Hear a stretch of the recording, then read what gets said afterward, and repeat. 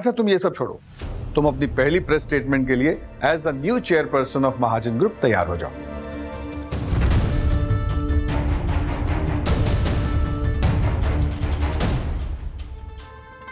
काश कि आज प्रेम जिंदा होता, उसे तुम पे गर्व होता बेटा।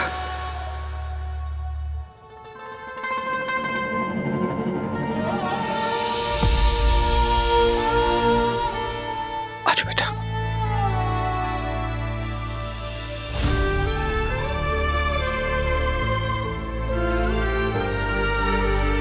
ताऊ जी, एक मिनट।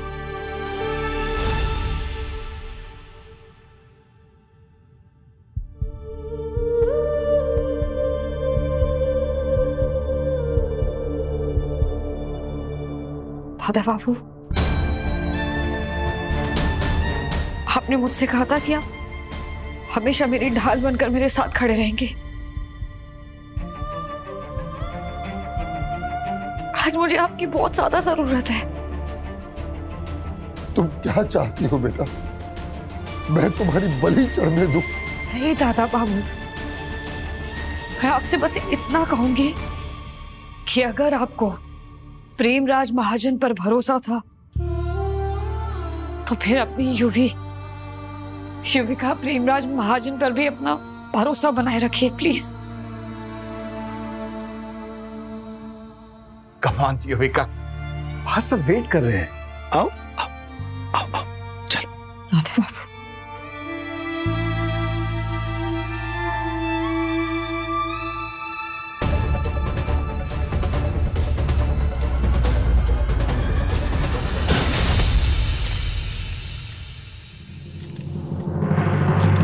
डीजे सर, महाजन ग्रुप में हुए इस नए बदलाव के ऊपर आप क्या कहना चाहेंगे? यस सर, आपकी क्या रिएक्शंस हैं इसके बारे में? सर आप बताइए क्या कहना चाहेंगे? वेल मेरी बहन युविका महाजन आज से महाजन ग्रुप की नई चेयरपर्सन है। सो इसी पल से सारे फैसले वही लेंगी।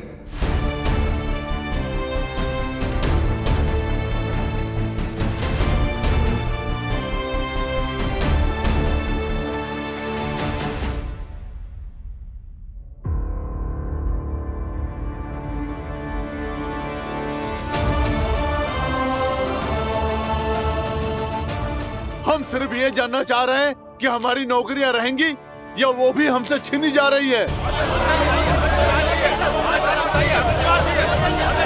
हमें जवाब चाहिए। हमें नौकरियां सेफ रहेंगी या जाएंगी? जवाब दीजिए हम। सर, ये लोग तो सच में भड़के हुए हैं। सब लोगों के हाथों में पत्थर है।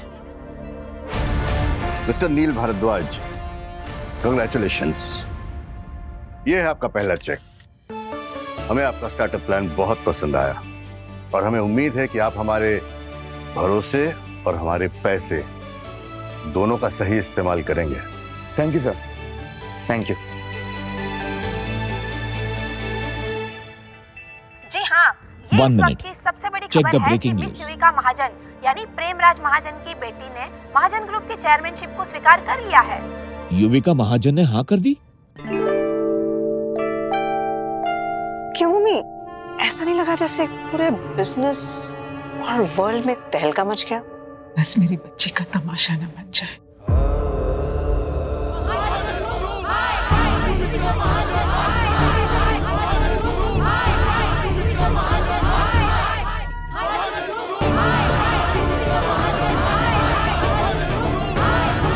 जाओ युविका, ये स्पॉटलाइट तुम पर है। Go and shine.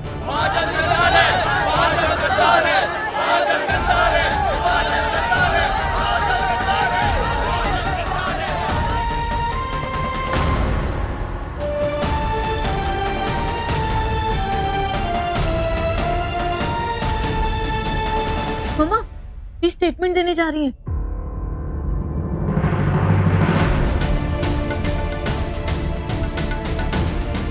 युविका जी, आपने जो निर्णय लिया है, ये निर्णय कितना हितकर है इन कर्मचारियों के लिए?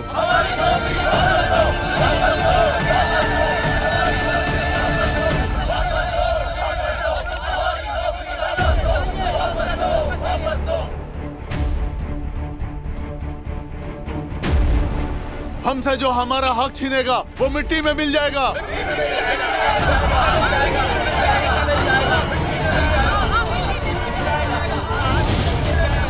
महाजन को है ऐशो आराम, महाजन को है ऐशो आराम, महाजन को है ऐशो आराम, भूखे बैठे मजदूर इंसान।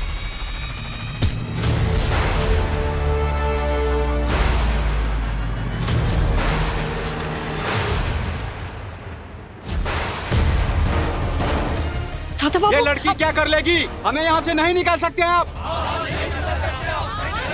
क्या करें आप लोग? रुकिए।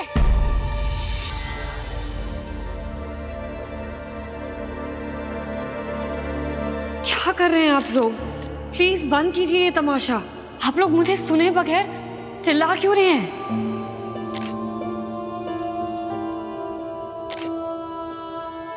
एक माँ की हाय लगेगी। जो घर ही नहीं रहने वाला है कल से, उसमें हम रात बिता के क्या करेंगे? नोटिस आई हुई है पूरी कॉलोनी खाली करने के लिए। नौकरी से भी हम लोगों को निकाल दिया, डिस्पेंसरी बंद कराती है, लाइटें काटती है। इन बड़ों की लड़ाई में ना अब छोटे लोगों की जान जा रही है। अरे इनके महाजनों का कभी भला नहीं होगा, इनका सत्यानाश होगा।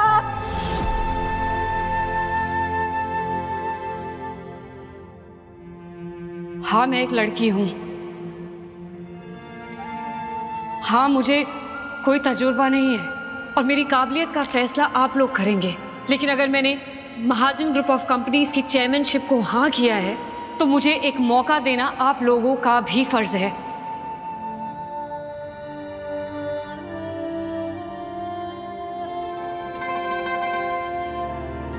मैं प्रेम और भूमि महाजन की बेटी हूँ। उनका तजुर्बा मेरा तजुर्बा है। मेरे पापा ने इस कंपनी को कामयाबी तक पहुंचाने के लिए बहुत कुछ किया है। उसके बाद एक षड्यंत्र में उन्हें फंसाकर यहां से निकाल दिया गया। तब मेरी मां ने मेरे पापा को संभाला, मुझे संभाला।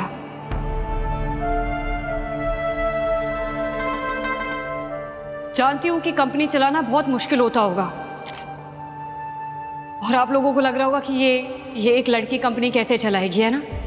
लेकिन क्या आप लोगों ने कभी भी एक माँ को, एक औरत को गृहस्थी चलाते हुए देखा है? कभी पूछा है उससे कि इतनी कठिनाइयों में अपने परिवार वालों के चेहरों पर मुस्कान बनाए रखना कितना मुश्किल होता है? अभावों में अपनों को पालना किसी भी कंपनी या ग्रुप ऑफ कंपनीज को चलाने से कहीं बड़ा, कहीं मुश्किल काम है। और मैंने अपनी माँ को वो सब कुछ करते हुए देखा है, उनसे सीखा है।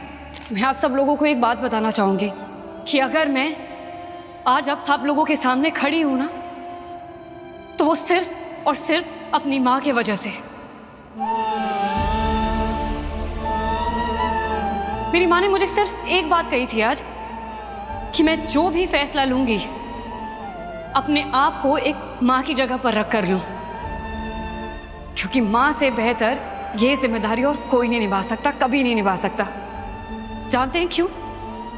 क्योंकि एक औरत, एक लड़की एम्पैथाइज करती है, यानी कि सहानुभूति रखती है औरों के लिए, इमोशनल होती है, और शायद इसीलिए वो अपने फैसले के लिए कभी भी कंपनीज के नंबर से आगे दूसरों के दर्द को रखती है।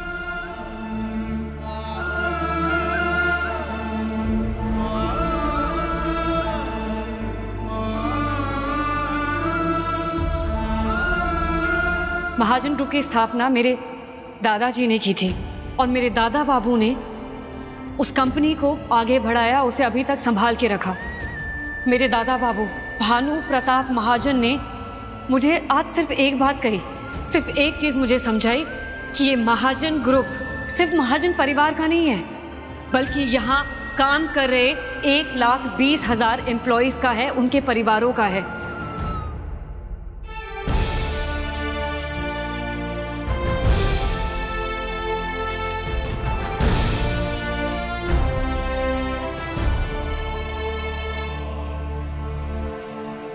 मुझे प्लीज माफ कर दीजिएगा अगर मैं आज बोलते बोलते थोड़ा भावुक हो जाऊं, क्योंकि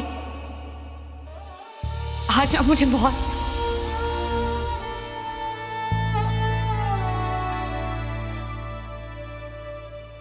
प्यार मिला है अपनों का, और यही भरोसा और प्यार की उम्मीद मैं आप लोगों से भी करती हूँ। देखिए, मैं चेयरपर्सन बन के वही सोच आगे बढ़ाना चाहती हूँ जो मेरे दादाजी की थी, मेरे दादा बाबू की थी, मेरे पापा की थी।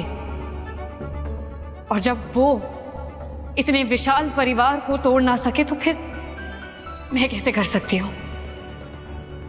मेरे ताऊजी ने और मेरे बोर्ड मेंबर्स ने मुझे ये भरोसा दिलाया है कि मैं आज जो भी फैसला लूंगी या आगे जो भी फैसला लूंगी वो हर एक फैसले में मेरे साथ खड़े होंगे। अपने दादा बाबू के आशीर्वाद से मैं अपना पहला फैसला as the new chairperson of Mahajan group आप सब लोगों के सामने रखना चाहती हूँ।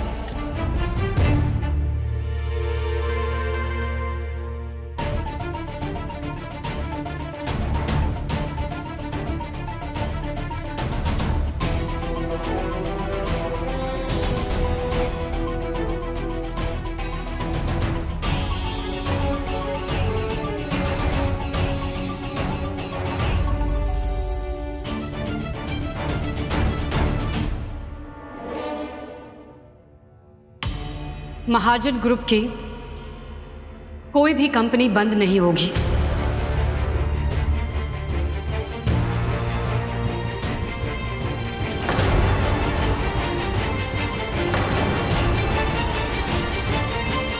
आप लोगों में से किसी की भी नौकरी कहीं नहीं जाएगी।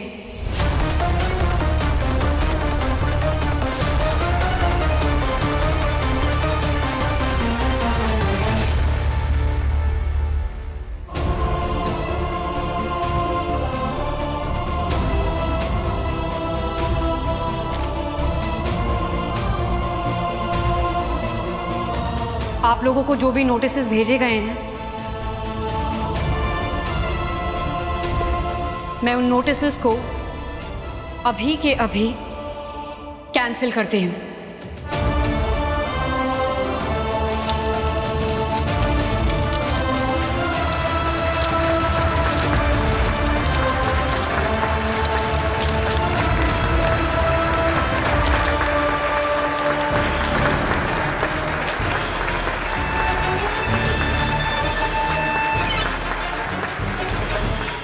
आप लोगों में से किसी को भी अपना घर छोड़ने की कोई ज़रूरत नहीं है और कॉलोनी की बिजली तुरंत बहाल कर दी जाएगी।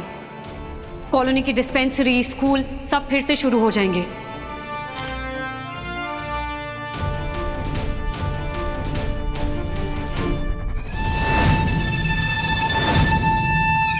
देखिए, आप सब लोग हमारा परिवार है और जब तक परिवार का हर एक सदस्य खुश नहीं होता तब तक परिवार की खुशियां कोई मायने नहीं रखती।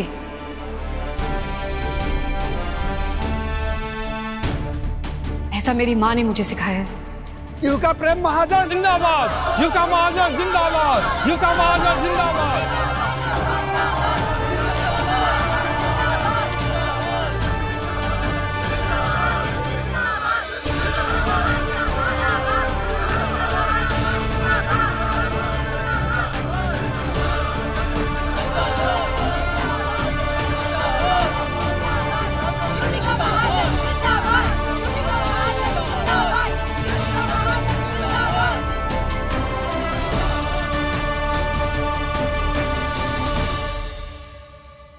ब्लडी हेल, ये क्या कह रही है?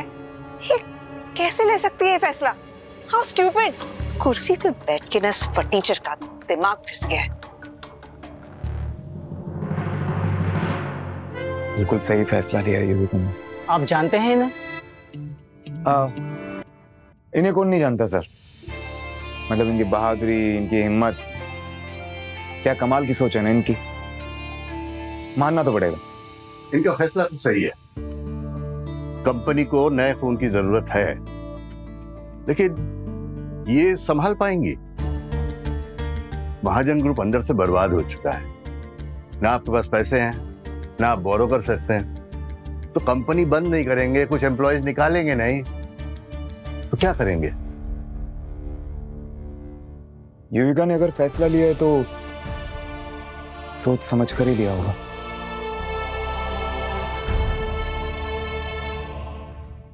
धनराज, ये क्या बोल रही है युविका? उसे रोको। इतना पैसा आएगा कहां से? ये क्या प्रॉमिस कर रही है?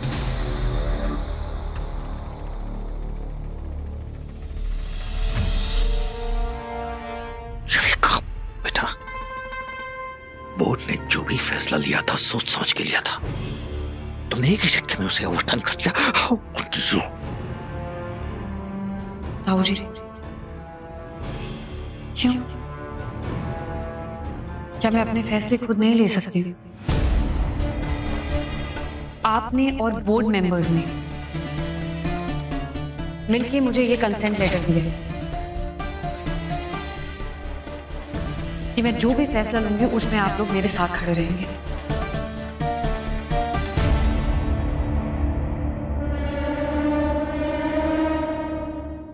मिस्टर धनराज महाजन, क्या आप एक सही डिसीजन के साथ नहीं हैं? क्यों युविका महाजन को आप रोक रहे हैं? उनके फैसले में आप उनका साथ क्यों नहीं दे रहे हैं? देखो युविका बेटा, धनराज पीछे हटिए आप। आप क्यों उनको सुझाव दे रहे हैं? ये जो कर रही है अच्छा कर रही है। पीछे हटिए आप। पीछे हट जाइए। युविका प्रेम महाजन हमेशा हमारा साथ देगी। युविका महाजन जिंदाबाद, युविका महाजन जिंदाबाद, युविका महाजन जिंदाबाद। आप लोग प्लीज शांत हो जाइए। धनराज ताऊ जी मुझे कोई भी फैसला लेने के लिए मना नहीं कर रहे हैं। वो बस ये जानना चाहते हैं कि मैंने जो भी फैसला लिया है, आप लोगों को प्रॉमिस किया है, मैं वो कैसे पूरा कर पाऊंगी। ये बहुत बड़ा फैसला है और उन्हें हक है इस बारे में जानने का। और मैं आप सब लोगों को एक बात और बता दूं कि जब तक यहाँ पे हर एक इंसान एक माँ की नजर से इन हालातों को नहीं दिखेगा ना, तब तक वो नहीं समझेगा कि मैंने किस आधार पर अपना फैसला लिया है।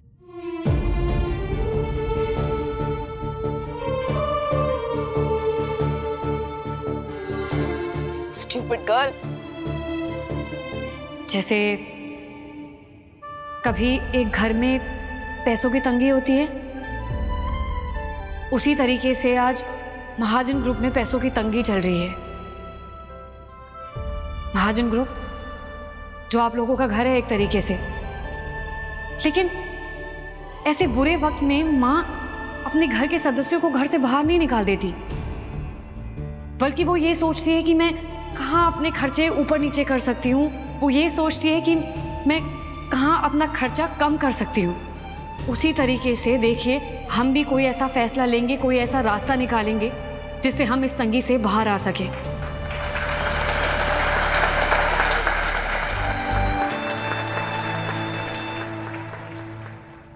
मम्मी, क्या आपके लिए थैंक यू सो मच। अगर मैं आज अपनी जिंदगी का इतना बड़ा फैसला ले पाई हूं तो वो सिर्फ आपकी वजह से।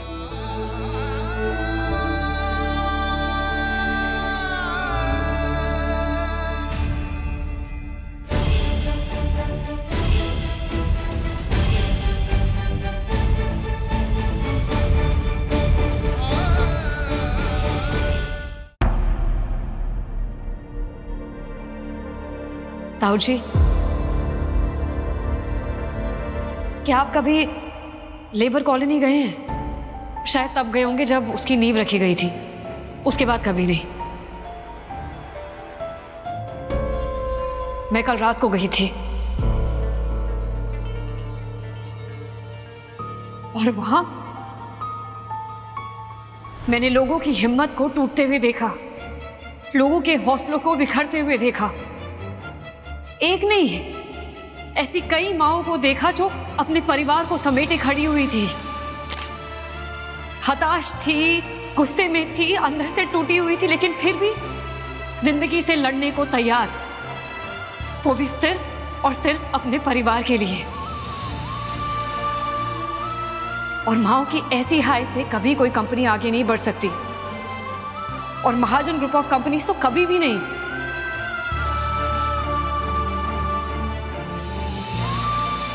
क्योंकि ये कंपनी आप लोगों के खून पसीने से बनी है और आपके लिए ही बनाई गई है। ये तो वही दीदी है जो रात को हमारी कॉलोनी में आई थी। दीदी,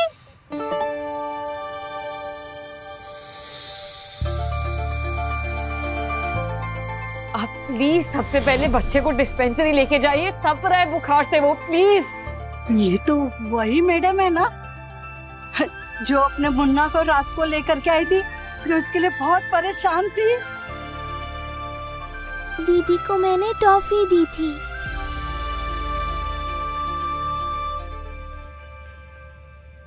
देखा मम्मा, अब दी की काबिलियत पर शक कर रही थी ना।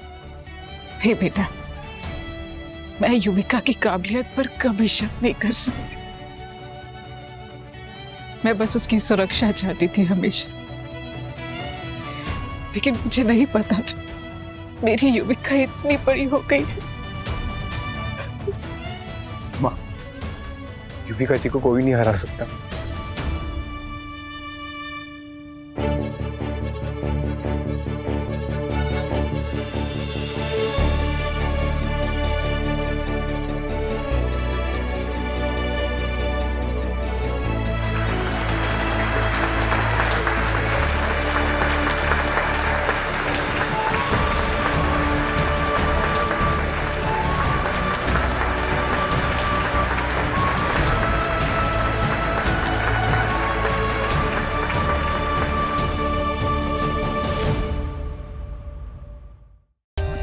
For more updates, subscribe to our channel, click the show links and enjoy watching the videos.